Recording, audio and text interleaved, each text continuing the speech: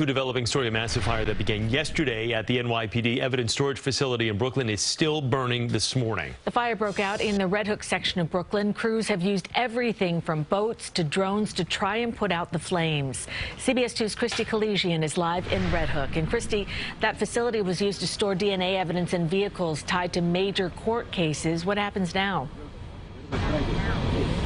That's what we're trying to find out today, Cindy and Chris. Hopefully we get an update from the fire department, the NYPD today on that. It's still a very active scene, almost exactly a day later. Just take a look. We have the firefighters still out here putting out whatever residual smoke or anything that's left over. We could still smell that out here, and that's what residents are concerned about, that smoke inhalation. Hi, Janet.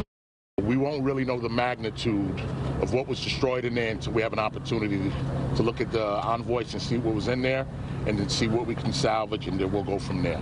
It'll be some time before officials can really get at what was lost in the flames here at the NYPD impound and evidence warehouse. A slew of vehicles, including e-bikes, holding crucial evidence from past cases, some that even went cold, were housed here. There's not a lot of openings in this building. It's a sealed-off building.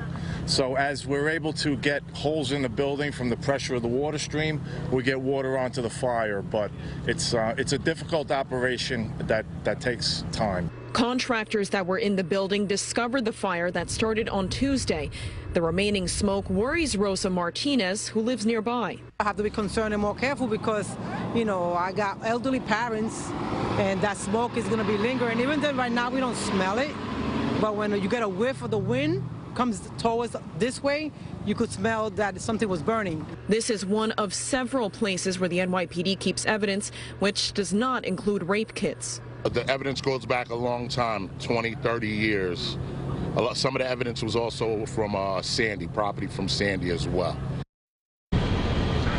We could still see what that building looks like now. We could see those, I guess, openings. We could see right through it. It's really just a shell right now as they're still watering down the smoke here. And in terms of injuries, we're hearing, the latest that we're hearing is that at least 8 have been injured, including 6 EMS members from the fire department and 2 civilians. And again, hopefully we get to hear more updates from the fire department and the NYPD today. Keep it locked on CBS 2 for those. And that's the latest that we have here in Red Hook, Brooklyn. Kristie Keleshian, CBS 2 News.